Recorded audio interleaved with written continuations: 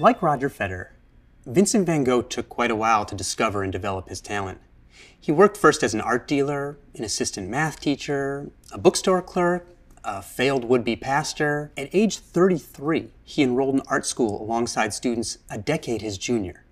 When he entered the class drawing competition, the judges examined his work and suggested that he revert to a beginner's class with 10-year-olds. He tried and failed to master watercolors and realism, expressionism, and landscapes, until he finally tried working with an easel and oil paints. And at last, he'd found his niche.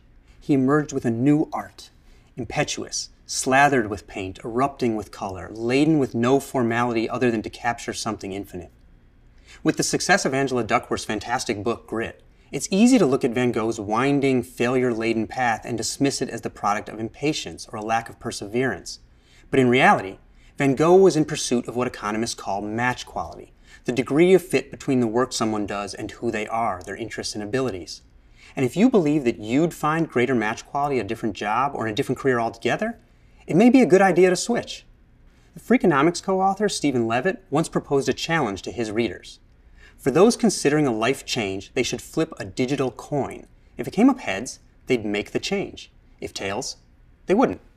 Over 2,000 volunteers claimed they were considering a job switch. And 6 months later, those who flipped heads and switched jobs were substantially happier than those who stayed. Labor economist Karabo Jackson has demonstrated that even the dreaded administrative headache known as teacher turnover captures the value of informed switching.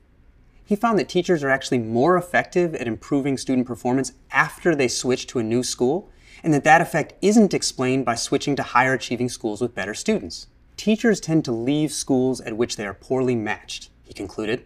Especially now that we know how overrated Head Starts can be, there's a lot of potential benefit to pursuing match quality, even if that does mean quitting a couple times along the way. It's a scary leap to make, for sure, but the research is clear that switchers are often winners.